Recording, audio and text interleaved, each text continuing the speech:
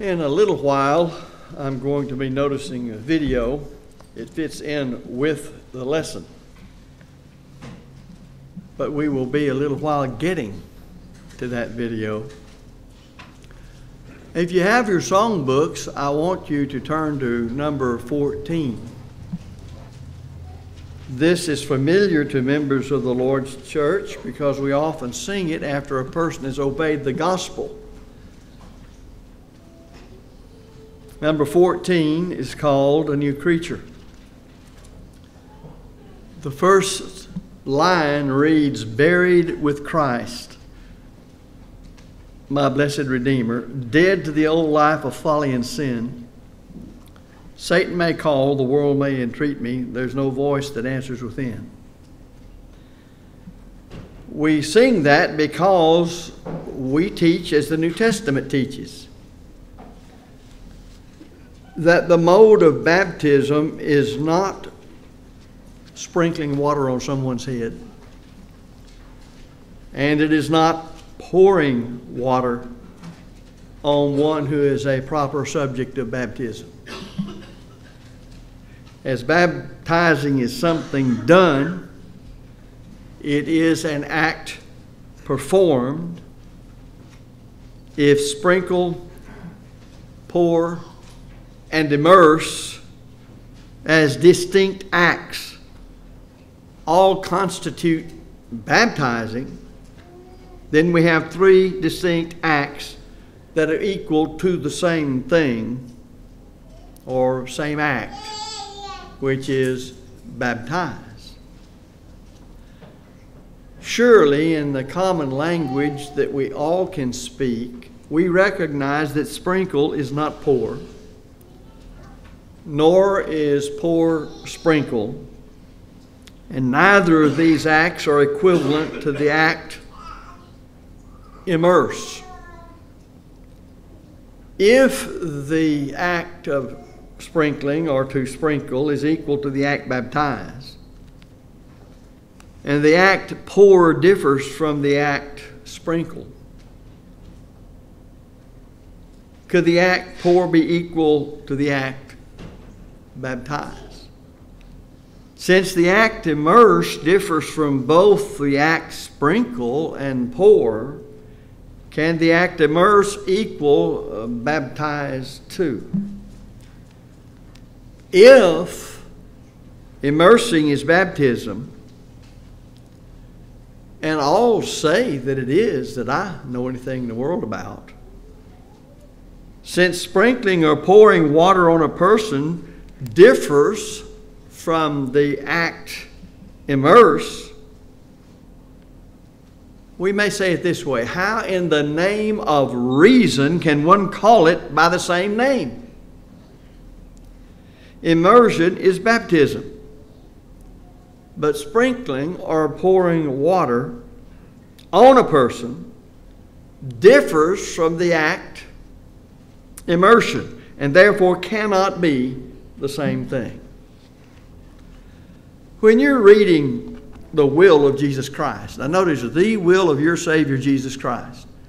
He's your Savior. He knows how to save you. He's done everything heaven could do that you couldn't do to provide salvation.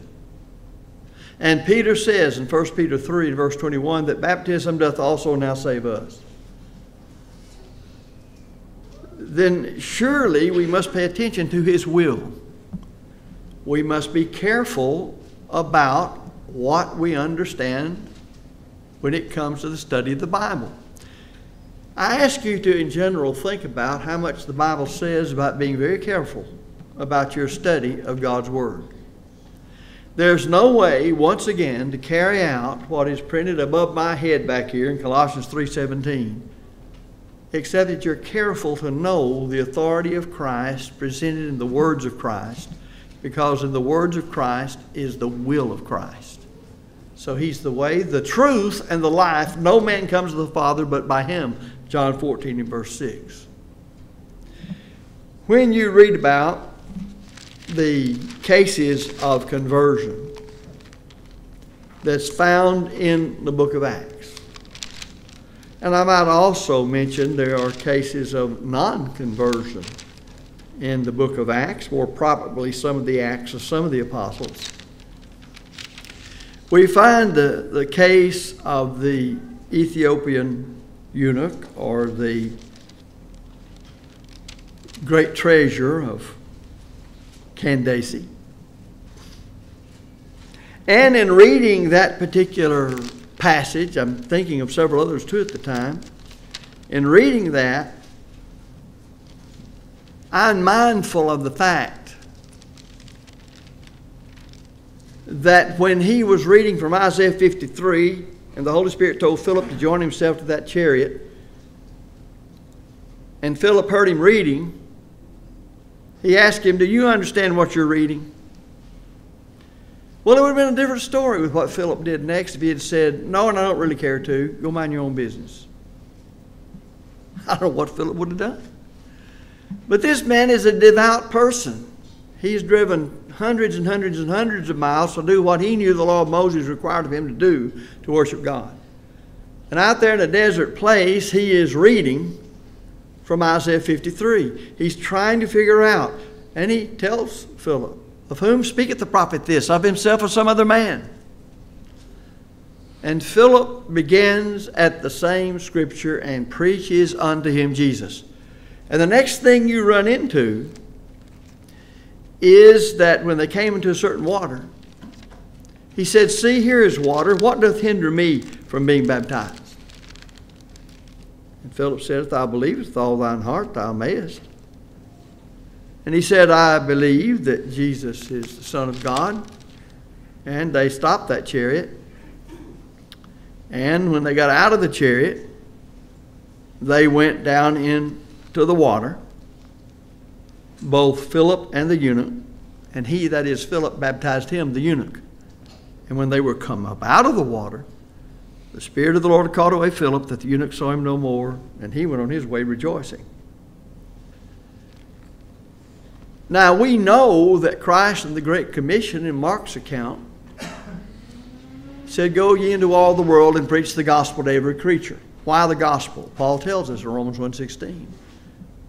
"For I am not ashamed of the gospel, for it's the power of God unto salvation to everyone that believeth, that is Jew first and also to the Greek." So everyone, being a free moral agent, and all have sinned and come short of the glory of God, and the wages of sin is death, Romans 3:23 and Romans 6:23, needs to hear the gospel. That's how God's favor or grace reaches them, is through the gospel message. Therein God's located his power to forgive men of their sins, for all have sinned. So the church is charged, starting with the apostles, to go into all the world and preach that gospel to every creature.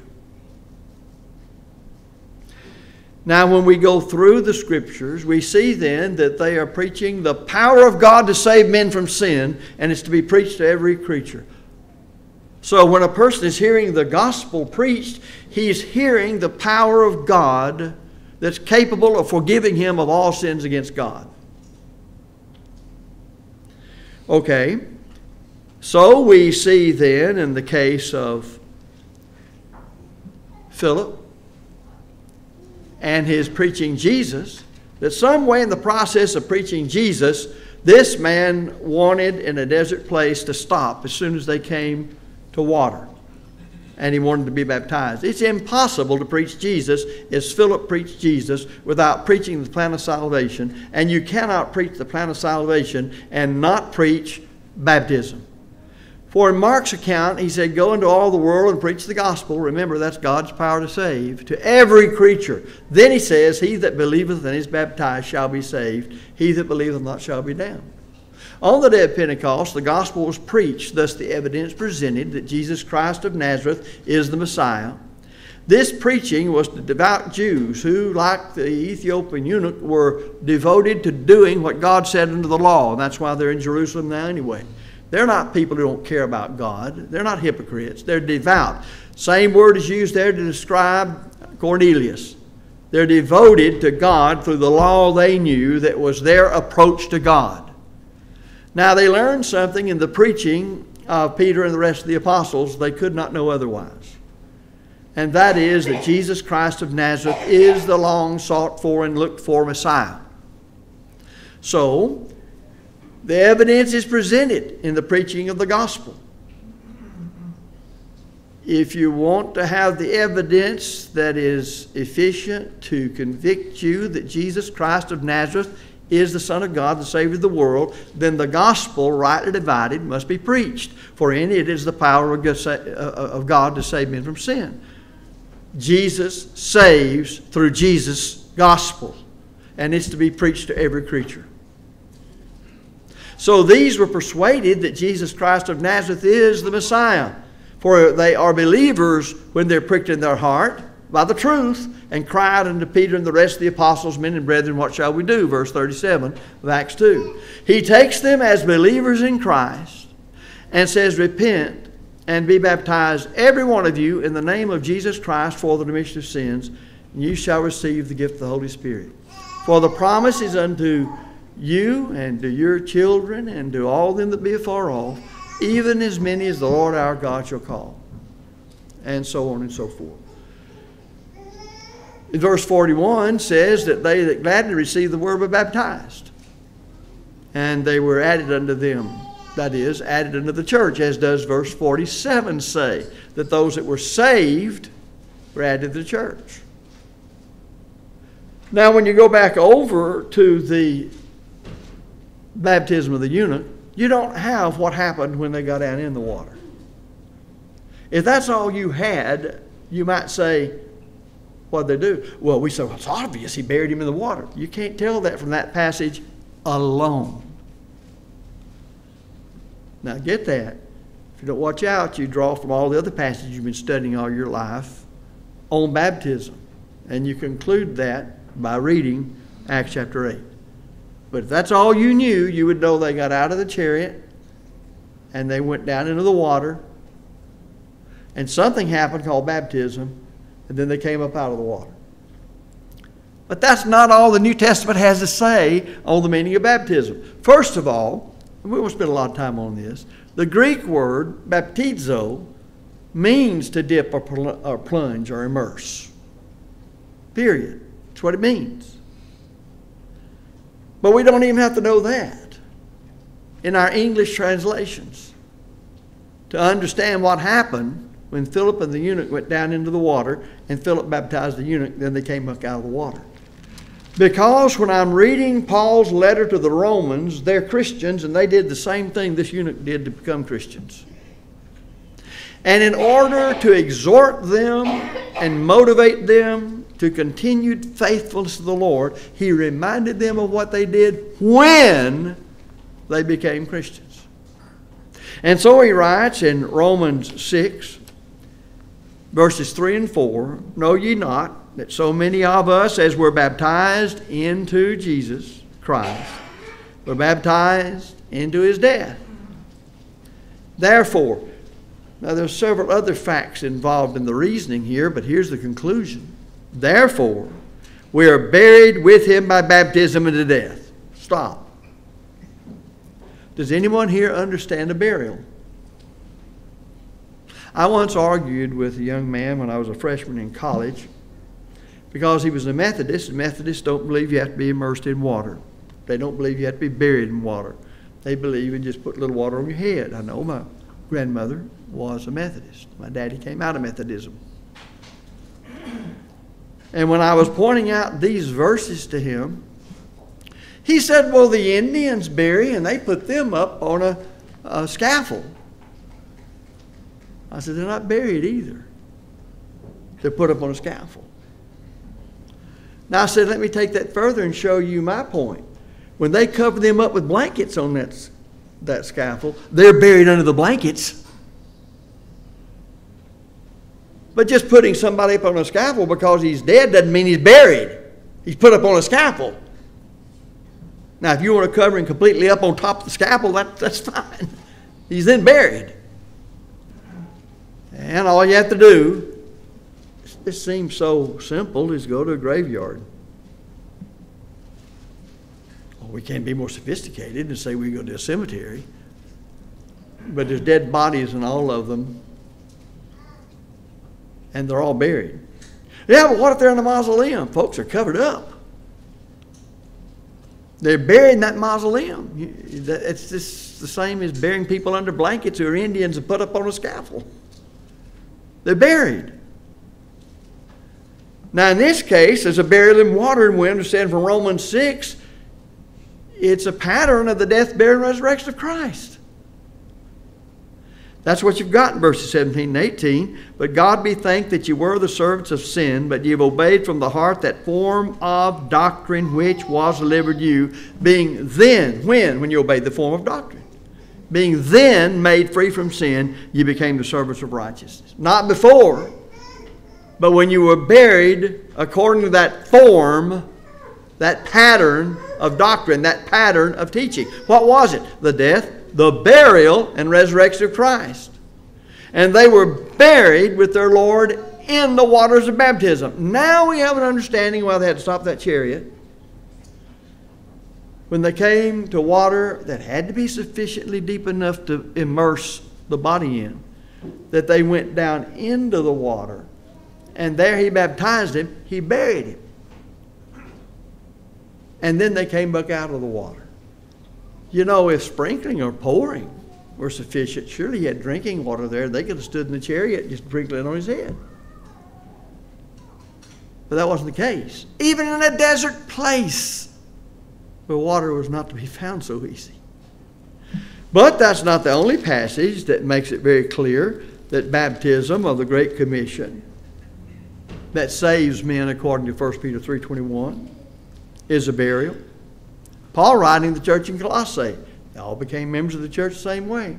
They all heard, believed, and obeyed the gospel the same way.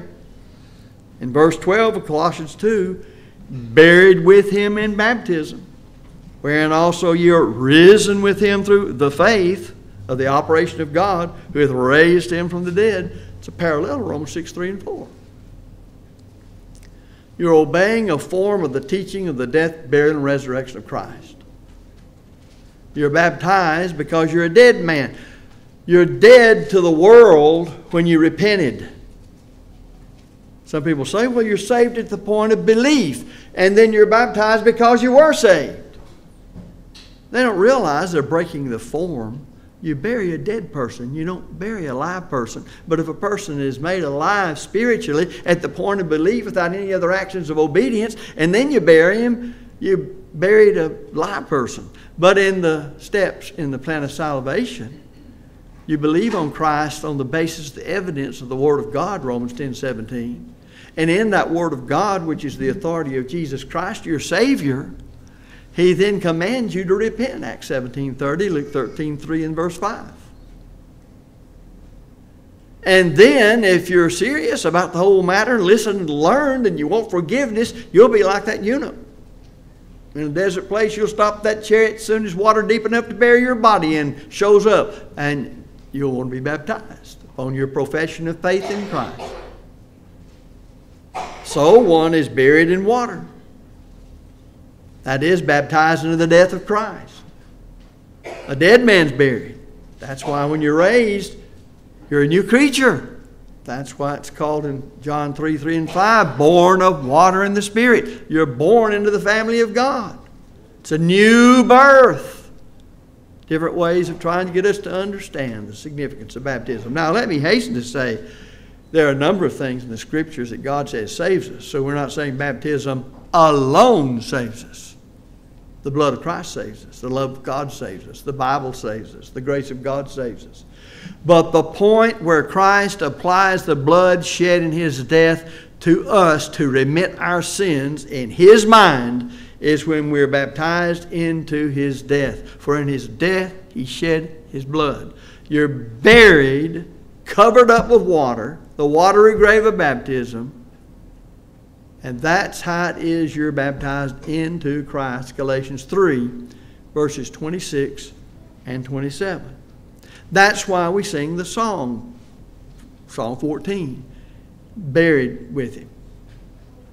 Now, we understand the burial. I want to look at this video right now. Last week, a few days ago, on Facebook, This brother, who you can see here, and I don't know how well it's seen in the back, this brother, Mark Tabata, or Tabata, I'm not sure how you pronounce it, posted this on Facebook. Now, this man that you see sitting in the water is so ill, he had, you can't see it right here, but he had oxygen tubes on. And Tabata told me himself that it took him several hours to get straightened up so he could get down into the water.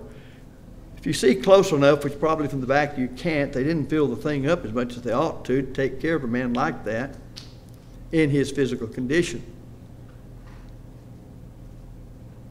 But then, you can't see it in the picture, but if you could see his arm, which is his right arm, and see also his left, that his wife is holding one of them and the preacher, Mark, is holding the other. Now keep in mind what your Lord said, please. What your Lord said in His last will and testament. Because I want to say this. Every time I have ever been instrumental in doing what this man's doing and assisting somebody to bury him in water, first of all, I knew what bury meant. That does not seem hard to me to understand. And those assisting are just that. They're assisting a person to obey his Lord. Now, to obey somebody is to do what he said, the way he said it, for the reason he said it, sometimes when he said it. So if you'd play the whole thing now, Gary, I want you to watch. He's holding on to the side, and I think that's his wife he's holding his hand. Now, this is deliberate action. And watch.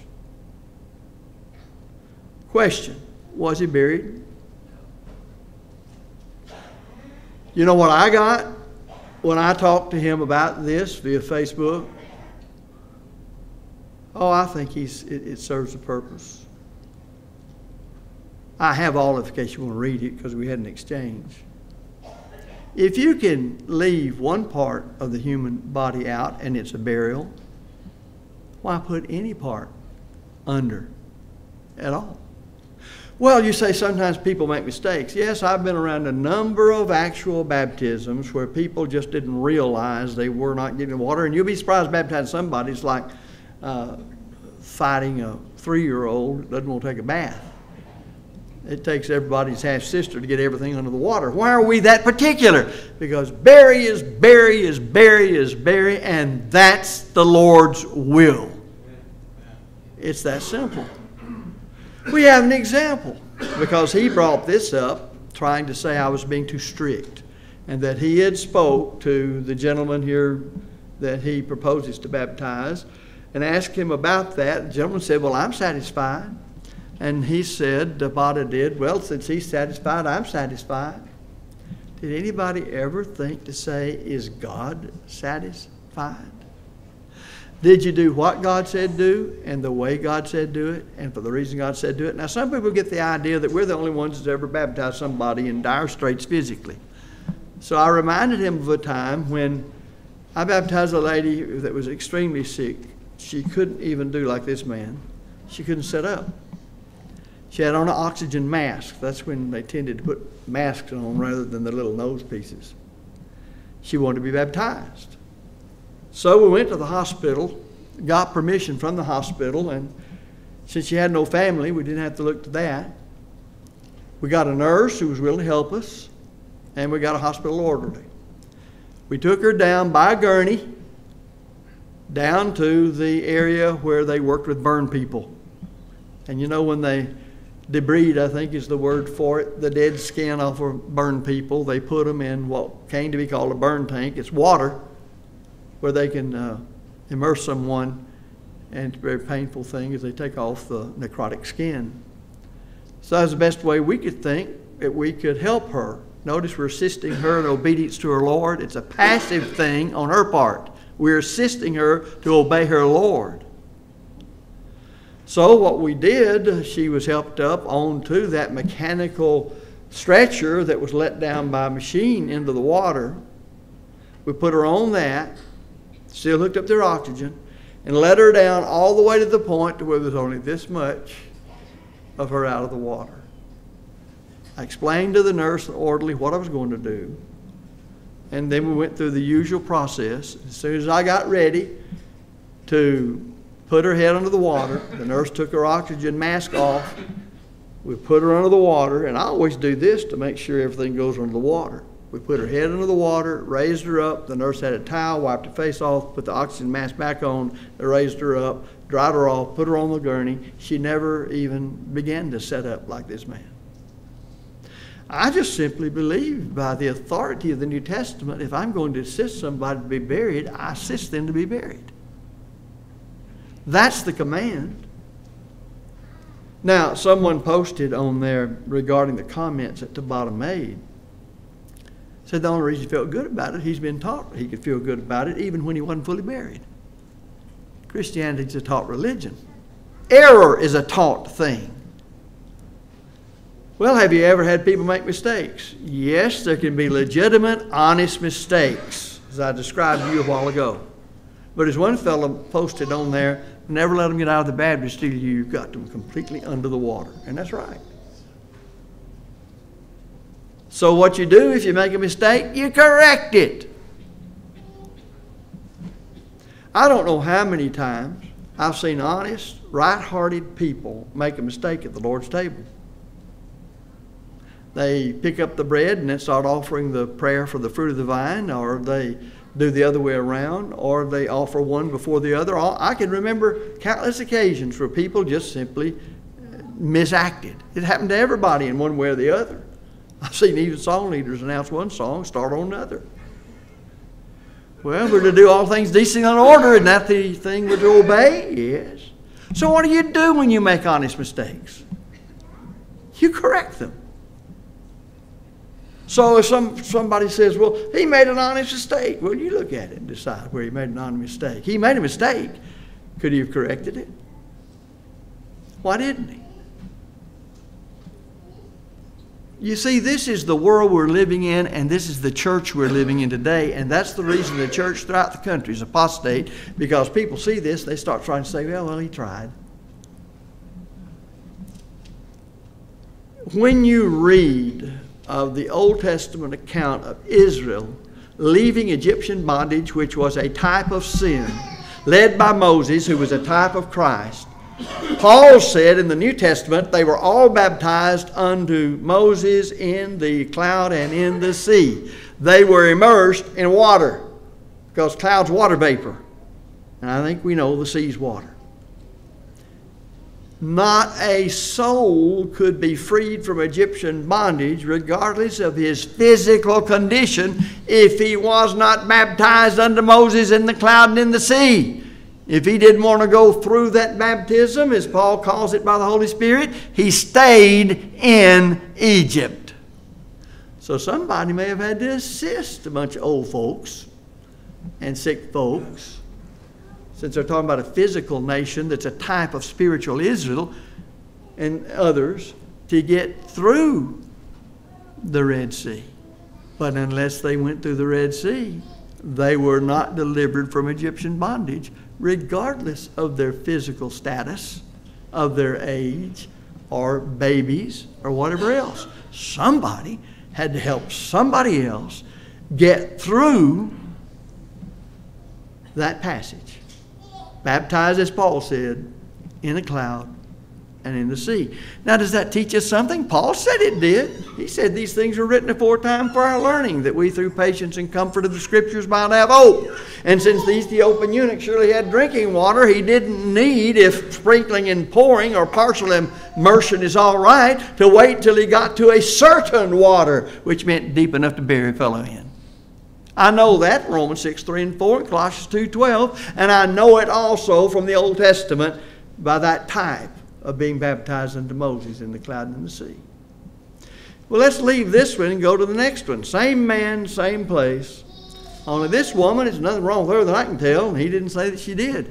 Now, you can't hear him because if we played it, you still couldn't hear it that well. But he tells her, I'm going to baptize your whole body under the water. He says, whole body under the water. Well, it'll take a minute for it to get there, but you can see what he did. Let me ask you, how many of you have been involved, of course men, in aiding people in being obedient to their Lord and being buried in water? How many? Give me a show of hands of the men. How many of you? Have you helped? There's several of you.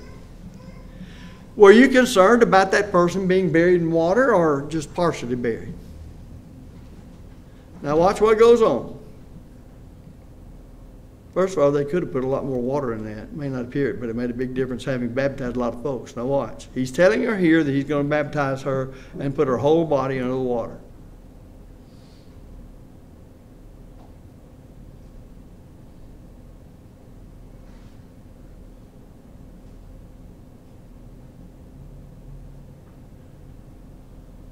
What did your eyes tell you, if you could see it? Her arm stuck up. Of course, you noticed as one remark was made on there when he came up, he flipped some water in her face, and so I said, I guess that covered the elbow. Watch it again. Stomach, chest, elbows.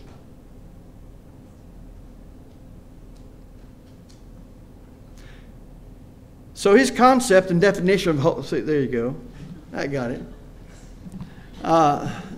That tells you right there something that's even worse in this disobedient act. It's the attitude persisting in the church today about authority and about what it is to be fully obedient to whatever God says. If it doesn't make any difference, brethren, what I preach to you here from the Scriptures, reading that way in your own Bibles, don't make a bit of difference, and nobody will be held accountable on the day of judgment for that. Yet Jesus said, He that rejecteth me and receiveth not my words hath one that judgeth him. The words that I have spoken, the same shall judge him in the last day. Did Christ say what He meant regarding burial in water? And did He mean what He said? And do we understand what obeying His commandments are? And the whole deal of man is to fear God and keep His commandments, Ecclesiastes 12:13. And Hebrews 5 in verse 9 says He's the author of eternal salvation unto all them that obey Him. Question, did these two people obey Him in baptism? No, they did not. Any more than if there's a Methodist somewhere around here today and somebody wants to be in that church, they pour a little water on their head. Let me tell you this and then I'll close. Before my daddy became a Christian, and I was probably about 8, 9 years old, every once in a while he would go because he was still studying himself and he was trying to study with his mother. And in those days, any kind of religious assembly just ran over the building, Methodist, Baptist, Presbyterian, whatever. So they had a meeting. They still believed in evangelizing in those days.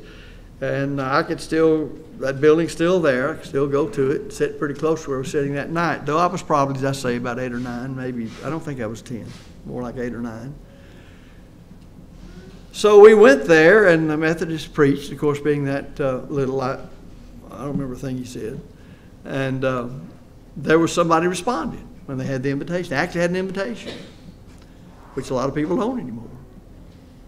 And they ended up just taking some water in his hand and putting it on the man's head. That's all I can remember. But I saw that in my own eyes, just like you saw this. Well, my grandmother had been studying with Daddy, and he had been emphasizing that baptism is a burial and showing such scriptures as this. There was a great crowd of people, and she was setting up like this. We were setting up that, and the auditorium was 3 times the size of this one. So when everything broke up, the last amen was said, of course, everything filled up. And I can see my grandmother now trying to get back there to Daddy. And I was trying to just see my grandmother. So she couldn't get to Daddy, but she got to me. And she says, you be sure and tell Roland there was more water in his hand than it looked like. Quote unquote, from the one I love very much. But she was wrong when it came to what constitutes baptism. But that said a whole lot going in her mind. By the way, later on she determined she should be immersed in water. She never left the Methodist Church. Brethren, what are we going to do about the things we do? Shall we just say, okay, let's just do away with the Lord's Supper? Or let's just have one prayer. After all, we're always trying to save time. Let's just have one prayer for the bread and fruit of the vine at the same time and serve one right behind the other. Wouldn't that be all right? Why do we serve the bread in the first place? And why do we pray? What does the bread represent? Where do we learn all that? Cautious, careful study of the Bible and knowing what is obligatory from what is not obligatory. The pans, containers that the Lord's Supper is in, that's not obligatory. Since everyone's to partake of it as an act of worship, then there must be some way it's gotten out to you. But we do know the Lord instituted, in instituting the Lord's Supper, took bread and brake it, gave thanks over it, and then told everybody to partake of it. And did the same thing with the fruit of the vine and told each one of us what it represents. And we follow that order. That is the way that is right and cannot be wrong. We've lost that spirit, folks. We start immediately trying to justify people when they haven't done what we know our own Bible says. And we start trying to find loopholes. I never forget there is a commentator called Loophole, pretty good commentary. Brother Deaver used to say that's the one the brethren use. They're looking for the loopholes. And that's what brethren do. Why can't we look the other way and say, let's be cautious, let's be careful. This has to do with going to heaven or hell. And let's be sure we've done what our Lord said and the way He said do it, and the reason, or more than one reason if it's the case, or when. Why can't we be that careful? I had quite a discussion with this fellow. And he blames me for being over stickler. He even brought up the thief on the cross. And this man has gospel preacher over his head. Brother, that's where we are. And just simply because you've been privileged for most of you to hear the truth preached for years, don't think it's that way everywhere. And I'm not just talking about coming from me. So I simply say today, do you want to become a Christian? If so, having believed in Christ, repented of your sins, and confessed your faith in Him, you must be buried with your Lord in baptism to obtain the remission of your sins, because that's when the Lord applies the blood shed on the cross for the remission of sins. As a child of God, if you've sinned, the second law of pardon is to repent of those sins, confess them, and pray God for forgiveness. And what better time than now, while you're thinking about the seriousness of being saved, to respond to the gospel invitation if you need, while we stand and sing.